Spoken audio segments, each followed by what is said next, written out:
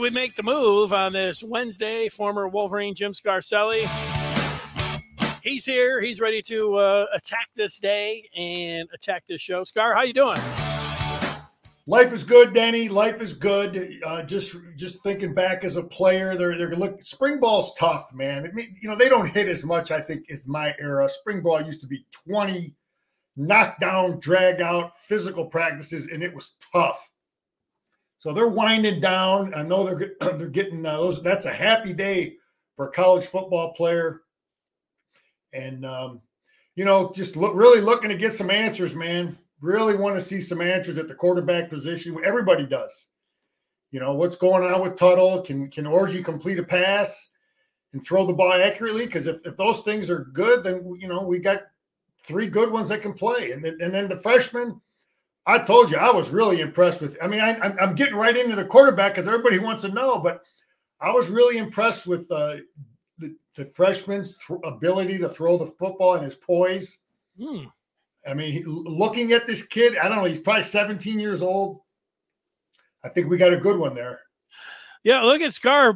What we're talking about, he's giving you a little taste of it. Practice some things. Scar went to practice a little while ago, and so he'll have some different thoughts on some different players.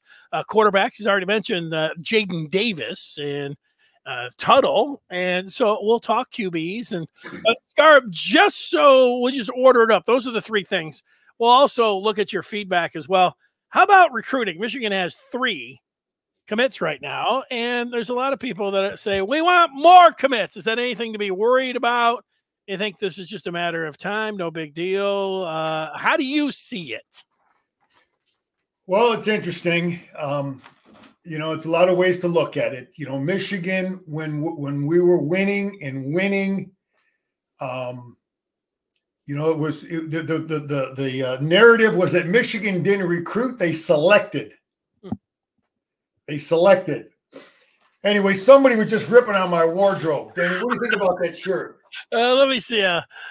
Life would suck without balls. Okay. Anyway, that's my shirt. I'm catching it from the wardrobe. But yeah, Jerry's got a bigger pocketbook than me, man. He's going to dress a little better. He's always been a little more GQ. Anyway, that's that in the wardrobe. Getting that recruiting. Michigan, when you start winning, you got to make sure you get the right guys, because you offer a kid a scholarship. When you're really, your program is up and running, many times they'll take it. They'll accept it. So you don't want to be wrong about a kid. So there's one way to look at what's going on with Michigan. Why do we only have 3 kids committed? Is it because Sharon Moore really wants to be cautious with, how many offers are going out there? I don't know. Okay. But you got a new staff. Maybe there's some reluctancy from a lot of recruits. They got to get a feel for all these guys are new. I mean, kids are recruited. Kids are being recruited for 2-3 years in some cases. You've got Bellamy, you got Sharon, you've got Grant. Other than that, those other guys were all somewhere else. I mean, our Karshnia's there. The recruiting guys are still there. So anyway, you got to develop those relationships. And sometimes it doesn't happen overnight. I'm trying to be confident. Okay, yeah, it's I looked at it today, man. We're like 43, 3 kids are committed. But is it a combination of him being real selective? Denny, I listened to one of the best coaches of anything on this planet, in my opinion, is Dan Hurley. And I listened to him talk about the other day, and he said that they put a lot of emphasis on recruiting and evaluating the parents of a kid. I mean, I remember back in my day that I had heard that from Schembechler and some of the coaches. I remember hearing George Perlis talk about that. You evaluate the parents big time. That's what you're going to get. So I heard it from Dan Hurley. So I don't know where we are with Sharon. Is he real patient? Our recruits getting to feel these guys, why they're not jumping on board right away. But let's just stay confident. I guess I didn't give any answers other than I'm confident, and that's where I'm at on recruiting. Well, I think two things. One, the last time Michigan won a national championship, the next year they were number one in the country, everyone in recruiting. They had the number one recruiting class. So winning a national championship, you would think, would be a boon in recruiting. Meanwhile, Harbaugh not leaving till almost February, January the 24th, that's going to have its effect. Also, yep. Sharon Moore's staff, where they had to check everybody out thoroughly, vet them, which everybody agrees that they should have, took longer than you may have wanted just in getting that staff together for recruiting. So that's going to have an effect with it. So I don't agree with what you said that Michigan, it's somewhat, it's Michigan. So the brand, you say Michigan can pretty much pick and choose who they want to a point. Like they can't just pick and choose and have a top 10 class. They got to work their tail off for that. But the Block M does mean a lot, and they should be able to get their a pretty good class with a competent staff and with Sharon Moore. The part about, back in the day before NIL, I think there were teams that could hand off 50, 100K, and they could pull in 5 stars, but the price has gone way up now. And to this point, Michigan has done a fabulous job. How they are working with it now, this is just remains to be seen. They may have to have a wobble in a recruiting class. Like they come off of 3 straight Big Ten championships, and they've got all these scholarships, a national championship, and they can't get a top 25 class. Well, they have to reevaluate what they're doing. It's not just we're looking at the parents and we're looking for Michigan. There's a whatever the line is. I don't know exactly what it is. I could sit here and look at a chart of like, 5 stars and everything else and say, why can't Michigan get these guys? And then the other side is like Michigan just picks and develops who they want. It's somewhere in between there, but they should do better than a top 25 class. But I'm not going to, I would like, every month, I'd like to have 2 this month, 3 next month. And then, Michigan fans, when there's a drought in recruiting, it tends for them because they don't have anything else. I mean, it's just Michigan football that they're following.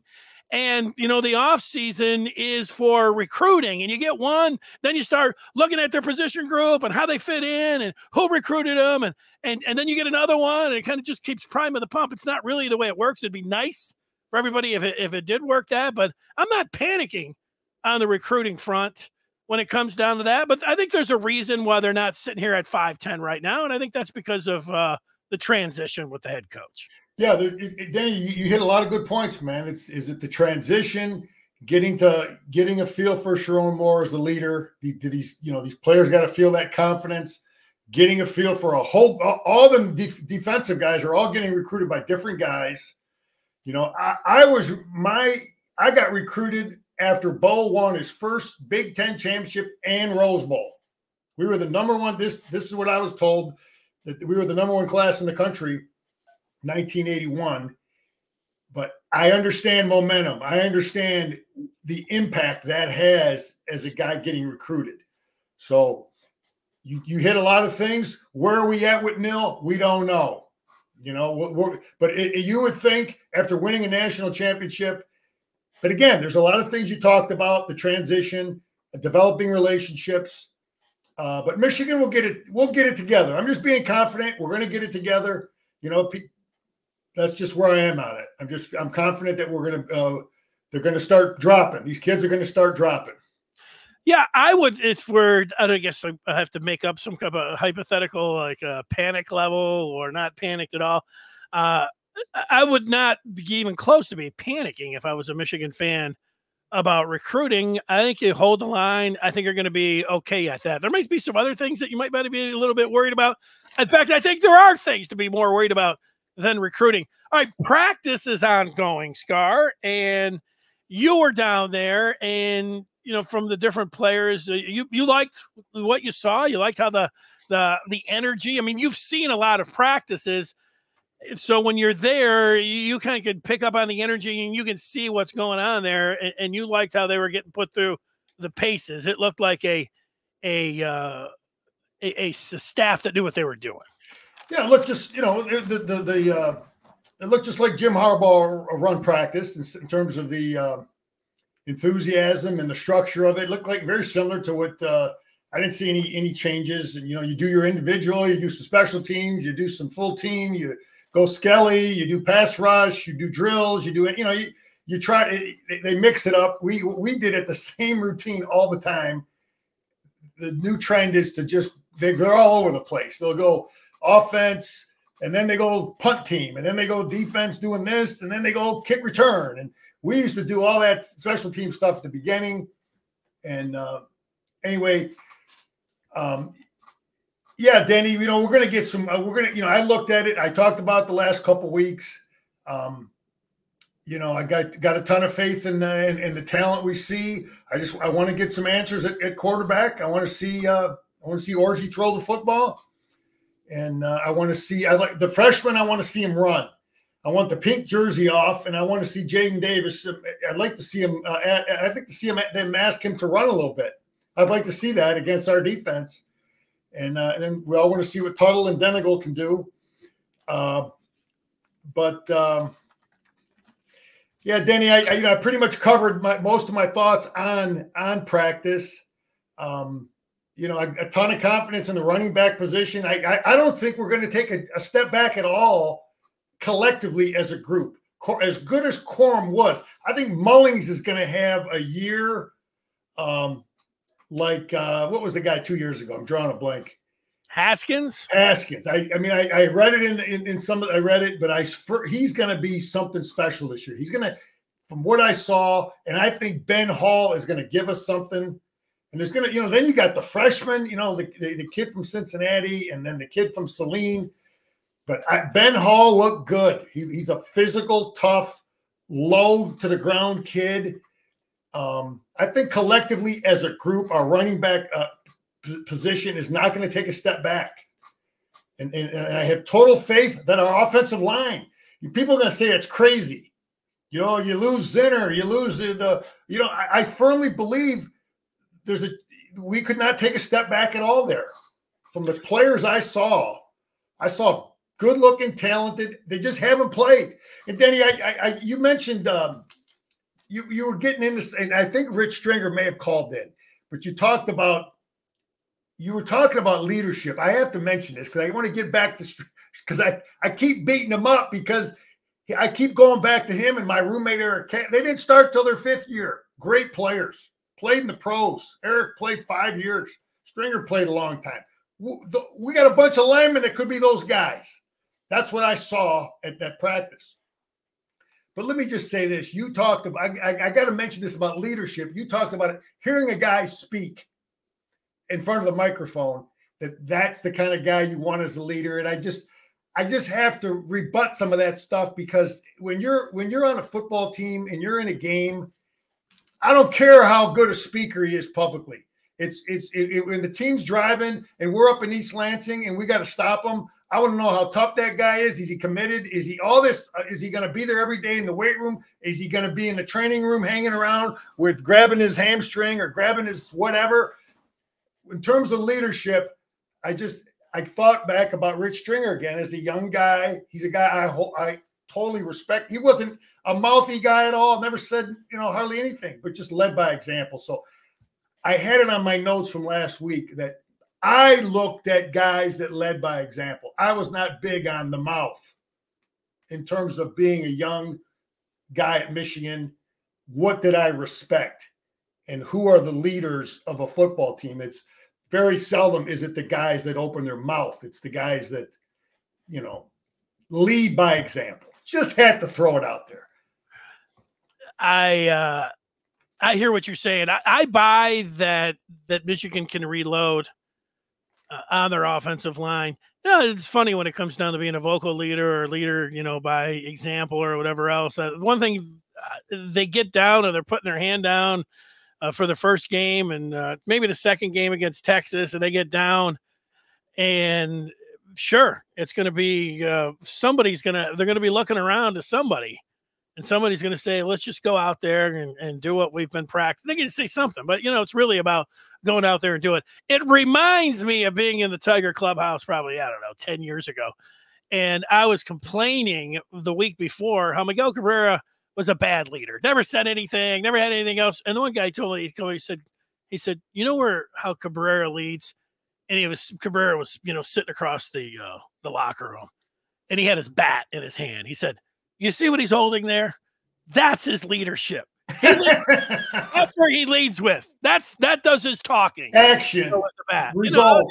Right. So there I hear what you're saying when it comes down to that. But so all of the stuff when you hear, it just so happened that Corum was a great player and led by example. He also was able to verbalize it. Same thing with Zinter and Keegan. I'd put McCarthy in that category as well. They showed it, they talked it, they did everything else. Senior still, same way. Chris Jenkins on the other way, we don't know. You and I don't know how those guys are at practice. We don't know how those guys are in the weight room. We don't know. When you're with the guy all day long, you just don't know how that relationship is. How much are they talking, and how much of that respect is due to watching the guy do his running in winter conditioning, and he runs, his butt off and never quits, or he lifts like crazy, or he's motivating his teammates, and he's just, or during practice it's hot and it's tough and everybody's dragging, and he's there's just a lot of ways to lead. And yeah, I think we're going to have guys step up. I saw, guys stepping up with, I watched the Barham kid, the linebacker. He could tell instant respect. He wasn't saying nothing, just leading. He was leading the drills, and he was doing it right, and he was tackling good, and he was doing the drills the way the coach wanted him to do them. And he was the first one out there with Hausman. Those guys, they were leading the linebacker group, and they were just leading by example and doing things right. And not a lot of words, just doing things right, playing physical, being smart, being in the right spot. And that kid's going to have a hell of a year. He's a big physical kid, man, that kid from Maryland. Number 0. Yeah, he's a very talented group we got there at linebacker. And I'm going to predict it right now. Somebody's going to leave that group. Someone's going in the portal because there's so much competition there. Scar says the Michigan will lose depth at linebacker after spring ball. I think we're going to lose some good players all over that defense. Look, you're in the age of the transfer portal. Guys can go like poof, they're gone, and then you got to go and you got to grab some as well. So that could happen. I hear what you're saying. Yeah, I'm going to throw a headline your way, and this will take us into talking about the quarterbacks. I saw Ryan Day. Now, I don't think it was I didn't vet the writer or whatever, but the headline said, Day does not discount that Sayan could compete for the starting quarterback job. Basically, in essence, it was a tighter headline than that. Sayan could compete for OSU quarterback 1. It was something like that. Julian Sayan is a true freshman quarterback. He's in for spring, and he's competing for the number 1 job. Michigan has Jaden Davis. You already mentioned him. When you hear that, Scar, that I'm telling you that. I believe it, Denny. I believe it. Because I told you when I saw that kid, I was happy when he went to Alabama. Okay, I watched him play in high school. I didn't want to hear about that kid going anywhere in the Big Ten. So when I heard Alabama, I was happy. I was hoping Jim could have got in to see that kid and get him to Ann Arbor, but I did not want to see him come to Columbus. That's the last place in the world. He's a good player. He is accurate. He's athletic. He's good. And by the time we see him game 12, he ain't going to be no freshman. So I could totally see that. The kid's going to play. And he'll probably be the guy we play next year. He's a good player, man. And, the other guy, I'm not fearing the other guy because I think he's an average passer. He's a good runner. That who knows what kind of they might have both of them worked in. But I totally believe it, Danny. I totally believe it. I did not want to see him go to Columbus. Yeah, there he is. There's 2 5-star freshmen in there.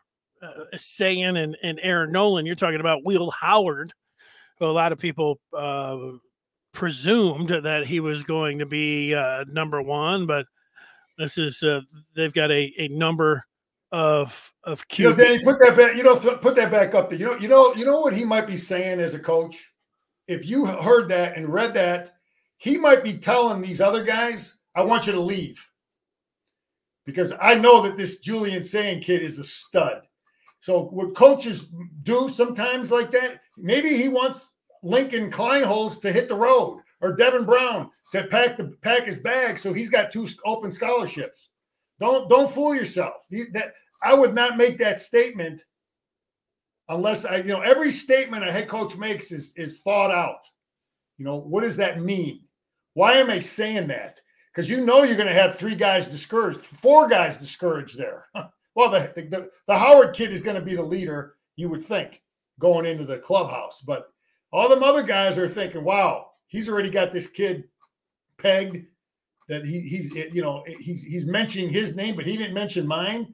He could be saying to those other guys, hey, I want you to leave. I want your scholarship. There's a lot of ways they get rid of guys. I'm just saying. All right. You can always go a long ways with that one. Meanwhile, this is what Michigan's quarterback room looks like right now in spring. Who knows about Tuttle?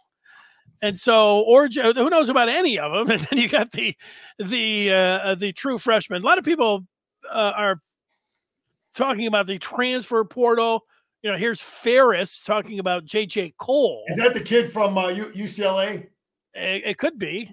I guess he's a good player, man. He was a good player at Akron. He's not a stiff.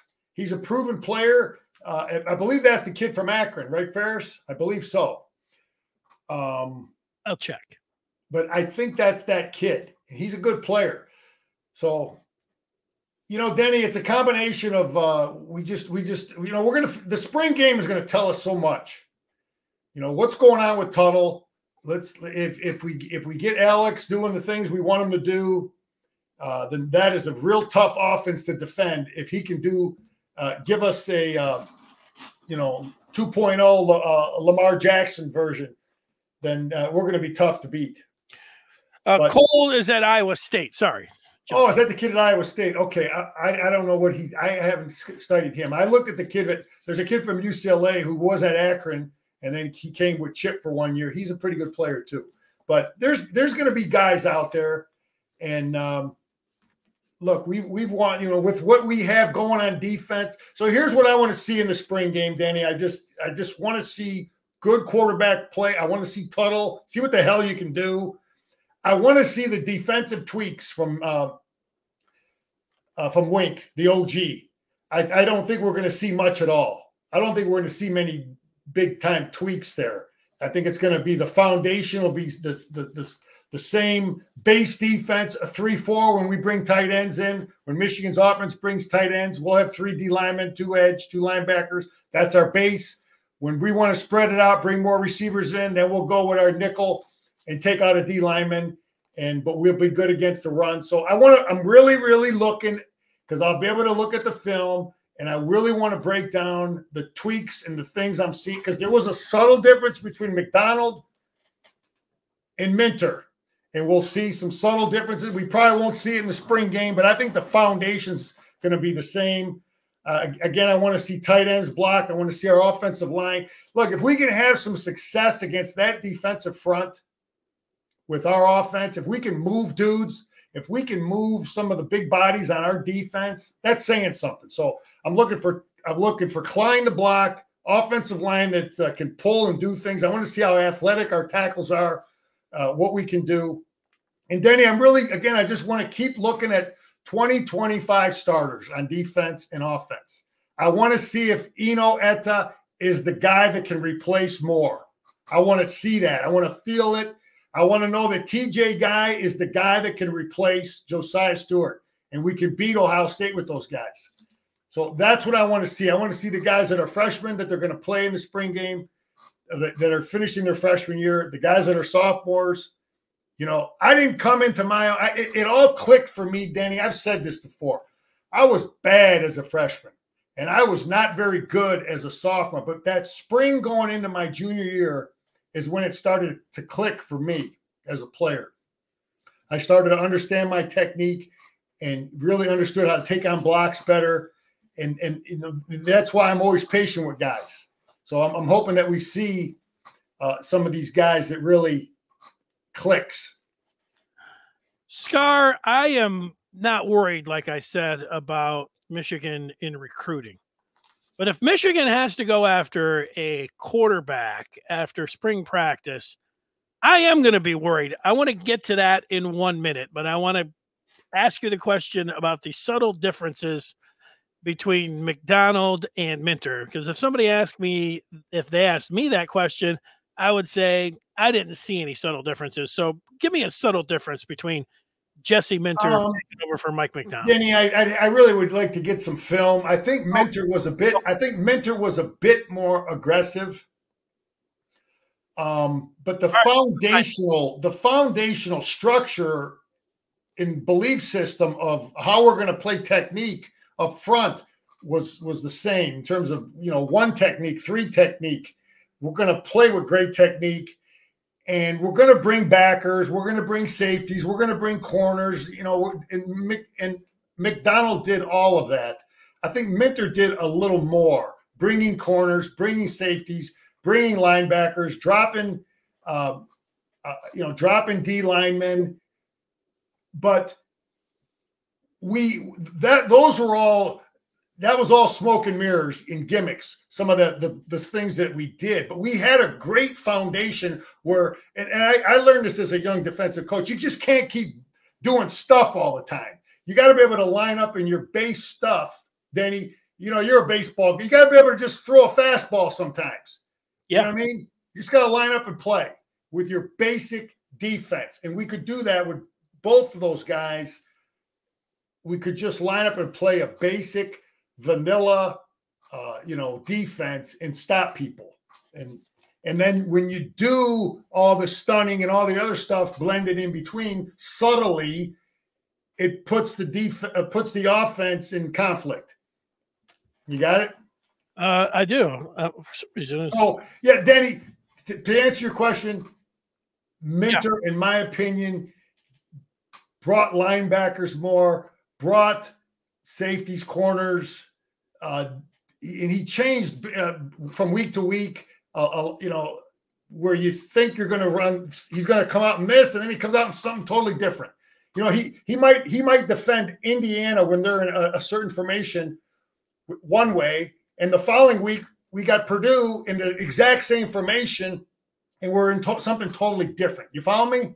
Yeah. So that the people that scout Michigan, they're like, well, what's he do against that formation with that personnel group? Well, I don't know, because he did three different things against me. He did Indiana one thing. He did this against Purdue, and he did this. That's what's good about both of those guys. I think McDonald was a little more predictable in terms of what you're going to get week in, week out against certain teams.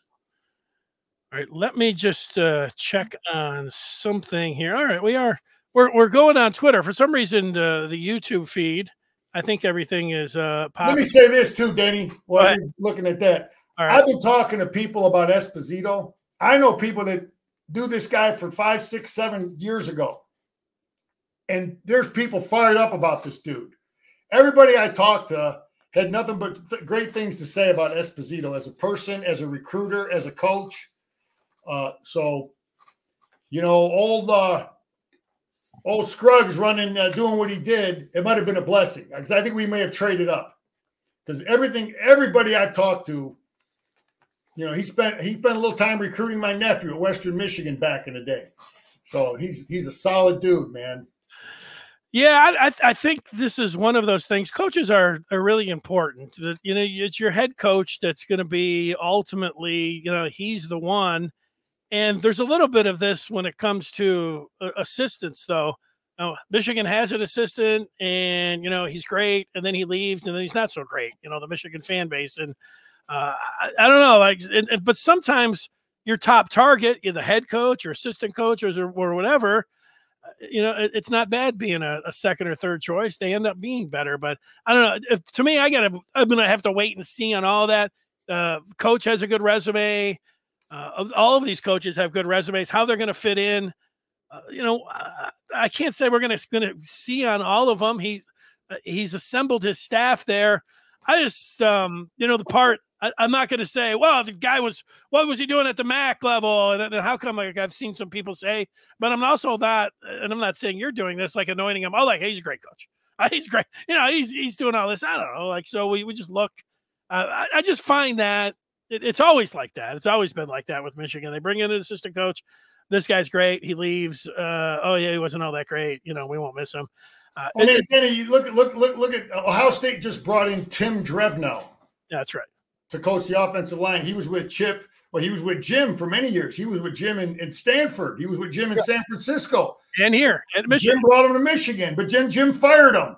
Okay, so he's the great offensive line coach, and now he's at OSU. So who's better off, their offensive line coach or our D-line coach, Lou Esposito, who was a head coach at Davenport, and he's been bounced around, been in court. So anyway, I talked to a former player, a friend of mine, was at practice. He loved what he was seeing from Esposito. Good charge, coaching technique. Players were gravitating to him. Anyway, Drevno's at OSU. I always thought Drevno was a really, really good teacher of technique. Danny, I saw right away Jim's first game at Michigan. I thought our offensive line were coached up well. I don't know how good a recruiter he was, but he's over there. And I think that's another sign of Ryan Day wanting to play physical football, wanting to run the ball. Another thought. Wink Martindale, Danny, I heard this. You talked to there's a guy by the name of Bob Camille, former Michigan recruiting coordinator, Michigan legend. He was there when I was playing. No. Wink Martindale was his graduate assistant at Notre Dame back in the day. So I talked to some friends that told me about that. So Wink worked for Bobby C., a Michigan guy, and that was good to hear that. I'm just fired up. I know this is off target, but I'm fired up about what I'm seeing from our basketball coach, Denny, bringing in 2 real good assistant coaches. I know no one's been signed yet, but I thought he's hired 2 really good assistant coaches. Yeah, let's see. There are like 100 players that are in the transfer portal, and every day there's 3 or 4 of them that have Michigan on their list. So Michigan needs a lot of guys. There's a lot of guys out there, and I'm ready to see who he ends up bringing in. I'm excited about that as well. All right, Scar, there's a part about that, like I said a couple minutes ago, that I'd be worried if I was a Michigan fan a little bit if U of M goes to the transfer portal after spring ball. But it really depends. Are they going out there for just some depth? It depends who the quarterback is and what he brings to the table. If there's an obvious quarterback that's out there that can come in and compete and maybe even be better than anybody that they have, even if they like them, well, then you can say that that's a good move. So there's a lot of factors that go into it, but just overall, and I know you're not going to be concerned. You're a former player, you're a former coach. I mean, you're not going to be over here talking about I'm worried, but I think the fans, I understand being a little bit worried about the quarterback position if after spring ball they're going into the transfer portal and bringing somebody else in. Yeah, that would be I can understand it. You think that we got guys that we recruited, we developed them, and did we make a mistake in recruiting? That's hard to accept, So, Danny, I totally get it. We're going to get a ton of answers in about 10 days, man, at that spring game. That's right. And, just don't. I don't really have answers there, man. Danny, they had the pay scales of the defensive coaches. Wink was like number 2 or one of the very top, highest paid coaches in the country. And I just thought it was good that, Sharon is not making a ton of money, and that we decide, and that Ward and whoever stepped up and said, let's go get the best defensive coordinator out there. So I just thought that was good, that our head coach isn't making a ton of money. Well, he's unproven, and we have, and we're spending the money on a really, a great defensive coach. And I just thought it was a good thing that, we paid the price to get the right guy in here. I'm with you on that. I think that they where they sit. I think the other part that they've been able to keep these players every other day. I mentioned the transfer portal in basketball. There's big names that are hitting the transfer portal all across college football as well, and there's money to be had out there. So Michigan has been able to hold the line and and keep the players. You understood, even though it sucked after a week or two after Rod Moore got hurt. Keon Sabb, I don't think would have left. If Rod Moore would have got hurt a week before, you never plan on any of those things. But I think Keon Sabb would have stayed here. So they've just lost, really, Keon Sabb. And, so they've done a good job being able to keep their players. If they're Denny, you wonder, could he pull like the big tackle that went to Iowa? Now he's back in Alabama. You just wonder. I mean, you never know. Does that change things? Because apparently it's a 7 month recovery. He must have a serious, knee deal. Sure, but he also played as a true freshman, so he could redshirt and actually be back next year. But I don't know. I mean, he probably gonna. I thought he was going to go pro this year or had a chance. So anything's possible now. Trying to think of some other things. I saw Ryan Day make a statement. I wasn't born into a football family. I don't know what the hell that means. Trying to take a shot at Jim. Yes, he was trying to. I mean, okay. Or he was obviously that stuck.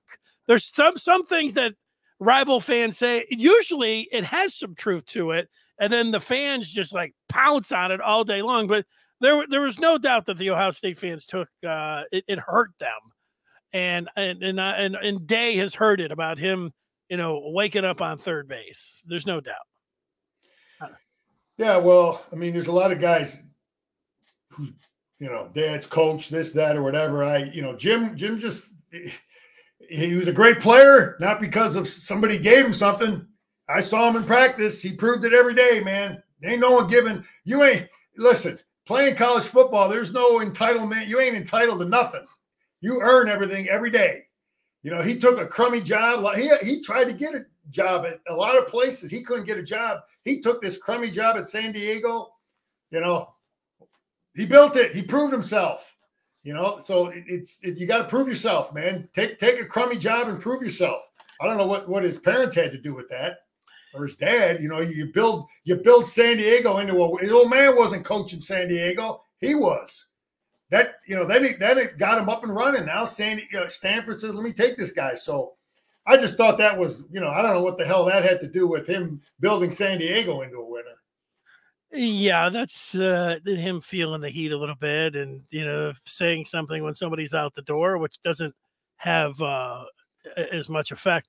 Jay Harbaugh had worked his way. Some people would take, Jay Harbaugh, it's pretty easy, if you're Jay Harbaugh, being Jim Harbaugh's son, being able to get into coaching. But it did help that he was Jim's son, because he was able to get in with John with the Ravens and learn the ropes. And then, that did help him, get in the door. But, he's had to work since then. And if he wasn't able to do the job, he would be. I've had 30 jobs in my life.